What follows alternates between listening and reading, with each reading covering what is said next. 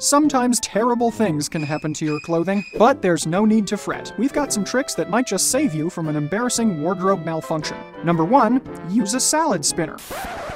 For your sweater, that is. Especially if you have a fine, delicate sweater in cashmere, for instance, it shouldn't go anywhere near a clothes dryer. After you've hand-washed it, place it in a salad spinner and spin it dry. This way, you can enjoy your sweater for years to come, and it's also a fantastic forearm workout. Number 2, eliminate deodorant marks. If you're anything like Raphael, you get excess deodorant on your clothing. But there's a fairly simple way to get it off. Use a dryer sheet. Rub it around on the marks, up and down, side to side, and the issue should be resolved. Plus, you'll smell fantastic. Number 3, curtail trouser creases. Take a paper towel tube, cut it open lengthwise, and place it on your hanger. Now you can hang your pants freely without worrying about those dreadful lines.